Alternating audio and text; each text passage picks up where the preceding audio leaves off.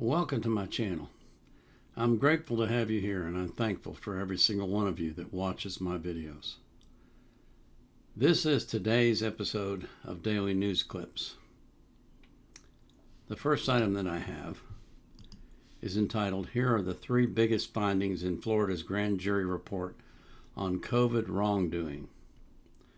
COVID hit, and basically the entire world was overwhelmed with excuse me, how do I want to put this, experts telling us what to do, so-called experts telling us what to do, and anybody who questioned what they said was essentially drummed out of society. They were canceled. They were their posts on social media were hidden. They got death threats. It was serious business. Now that COVID is past, not completely past, it's still around, but it's not the huge alarming emergency that it was supposedly was before. Some of the chickens are coming home to roost. A Florida grand jury released its second interim report last week on its investigation into potential wrongdoing by COVID shot manufacturers and entities who promoted them. Requested by Governor Ron DeSantis and authorized by the Florida Supreme Court in December 2022, the grand jury was tasked with determining whether pharmaceutical manufacturers and their executive officers and other medical associations or organizations participated in criminal activity or wrongdoing concerning their involvement in the development, approval, or marketing of COVID-19 vaccines. The jury released its first interim report in February, in which members confirmed the accuracy of many claims health experts and media apparatchiks dismissed as misinformation. You can see the first item that they uncovered was that COVID patients gain natural immunity through infection. It's like a huge duh. This is the case with every virus, but somehow that was not the case with COVID for some reason. That's what we were told. Government experts attacked potential COVID treatments. While the grand jury noted the difficulty in finding effective treatments for a new virus amid a global outbreak, it lamented how some of government officials committed avoidable mistakes when it came to messaging and communication with the American public about potential early treatment options.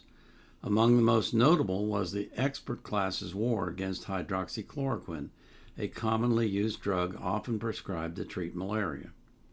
The jury noted how some well-credentialed scientists and clinicians were dissatisfied with the data the Food and Drug Administration used to justify its decision to revoke emergency use authorization of hydroxychloroquine for treating COVID patients, and they chose to prescribe the drug to patients based on the data they were examining.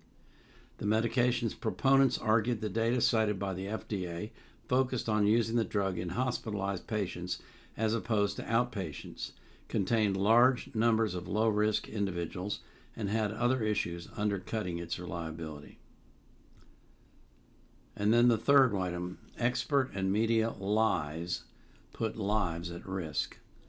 Above all, the grand jury highlighted how government health experts and legacy media's efforts to squash debate about the efficacy of drugs like ivermectin created an avoidable scenario in which individuals who felt they were being lied to took matters into their own hands.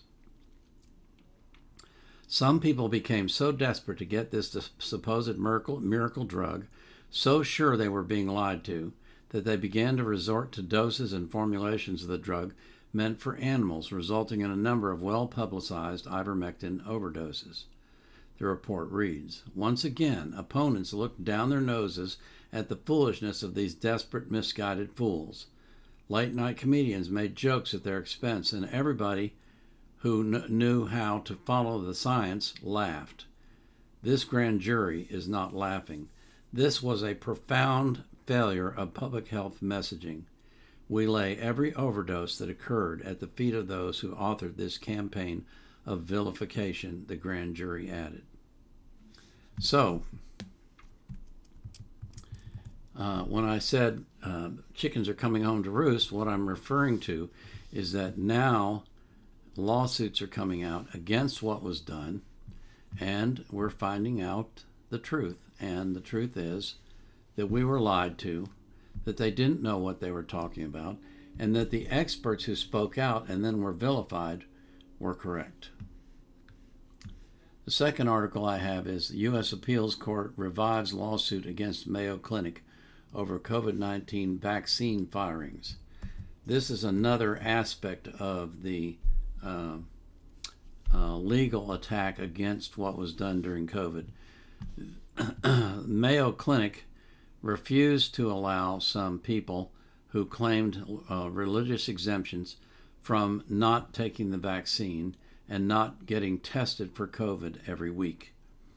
And as a result, they fired them. And so now they're suing, and the appeals court has found that the judge ruled incorrectly and that Mayo Clinic is allowed to be sued, and the lawsuit will go forward. So we'll have to see what the results of that are. But again, what's happening is people are starting to find out all the lies that were told, and so they're going to court to get it straightened out. The third item that I have is entitled Supreme Court Rules for NRA and New York Government Coercion Battle. This is a battle where New York officials tried to, I guess browbeat would be the right word, tried to browbeat financial institutions into removing their support from the NRA, trying to make it so that basically the NRA would have no place to bank, and so they'd go out of business.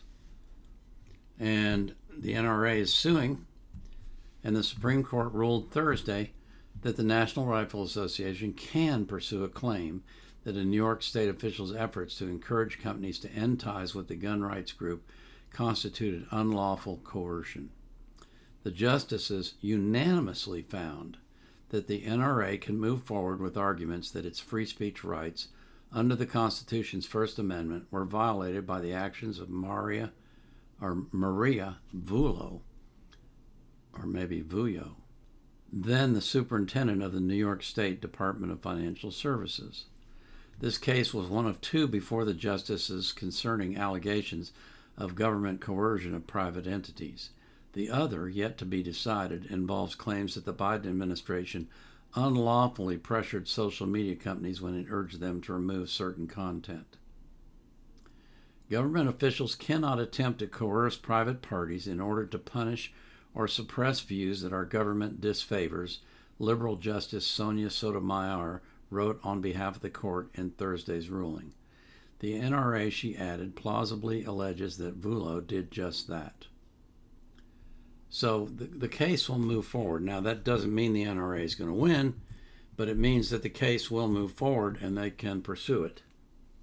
And that's a big deal. And it's also a big deal that the Supreme Court voted unanimously, because that leads me to think that maybe they're going to also rule on the other case in the favor of the plaintiffs. And that case is much more consequential because it's the one where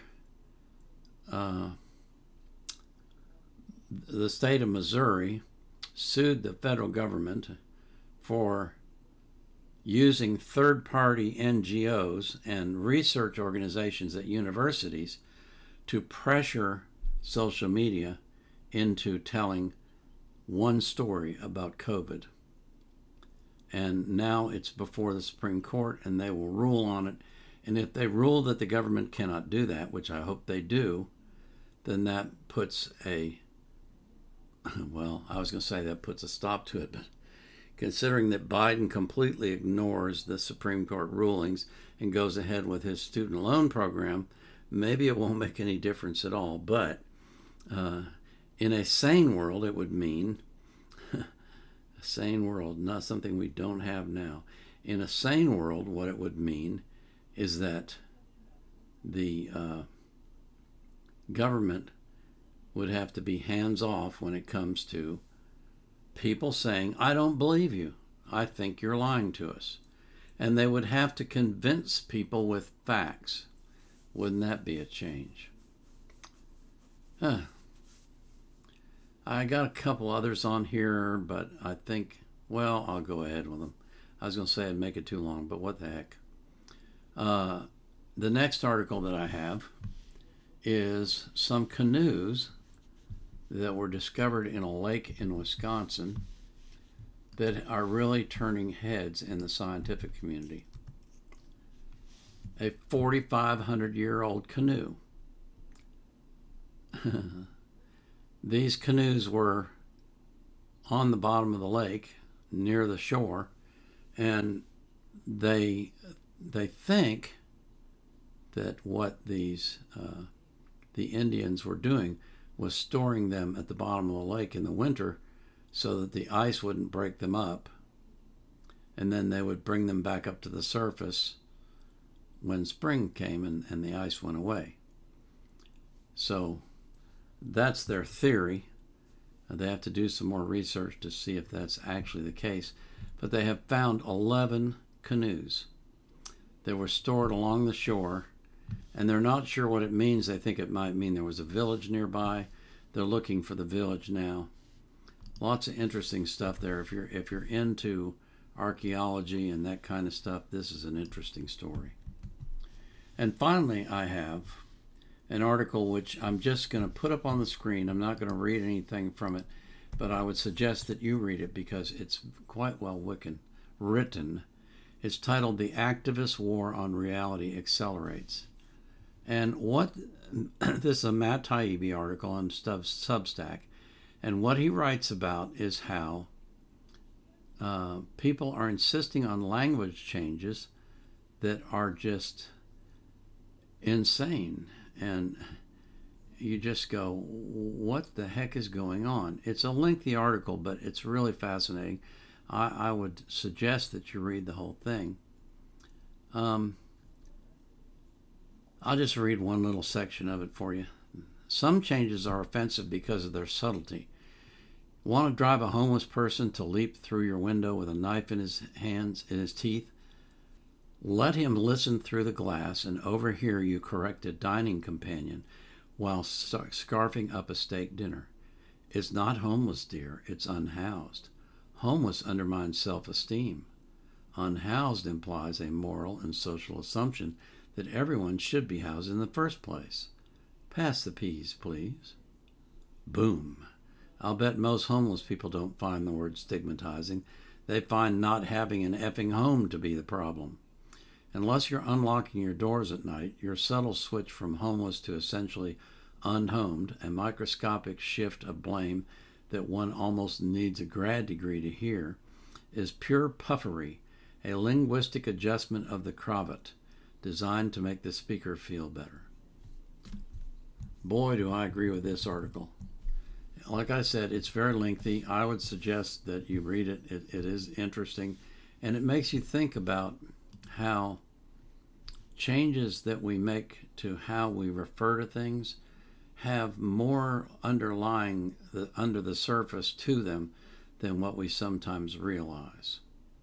So when you change homeless to unhoused, there's a lot more to that than just framing a word in a way that won't offend a homeless person, supposedly. I wonder if anybody ever even asked the homeless people if they were offended by the word homeless.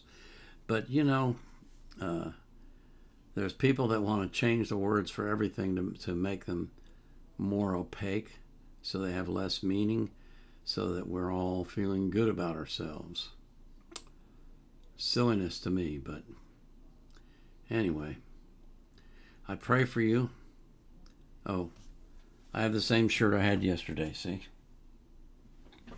I pray for you that you will have an abundant life, that you'll live a long time, that you'll be healthy, that God will keep you safe from harm, and that you will be born again if you're not already.